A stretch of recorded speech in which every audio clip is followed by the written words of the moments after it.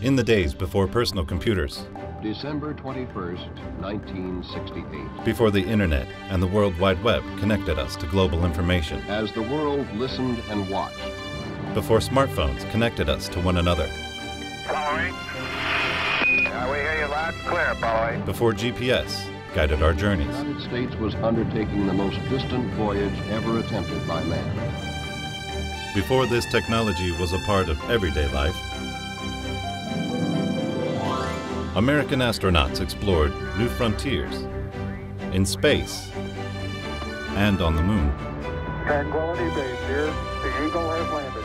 A half-century ago, men on board the Mercury, Gemini, and Apollo space capsules talked to Earth, navigated in space and to the moon and back, and exchanged critical data with mission control. How was this accomplished 5 decades ago? By the ingenuity and dedication of a company founded in the heartland of America, the Collins Radio Company in Cedar Rapids, Iowa. The Collins Story, connecting the moon to the Earth, tells the little-known story of the people who designed the space communication systems and how they did it.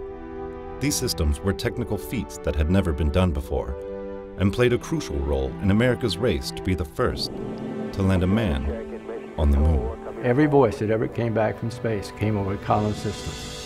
The television broadcast of Neil Armstrong's first human step on the moon's surface That's one small step for man, one giant leap for man. also was made possible by Collins engineers. That was a very moving moment in our lives, and to think we had something to do with it. Space communications is just one chapter of technology first, achieved by the people at Collins Radio, and none would have been possible without the vision of founder Arthur A. Collins, an American inventor.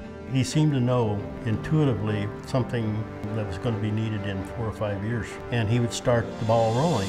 The Collins Story, connecting the moon to the Earth, tells how Arthur Collins and the people of Collins Radio not only played an important role in the early days of the NASA space program, but also helped set the stage for today's technology that enables us to communicate and exchange information from all around the world with the touch of our fingertips.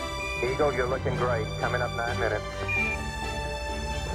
We're now in the approach phase. With the help of your financial support, you can see this incredible story come to life.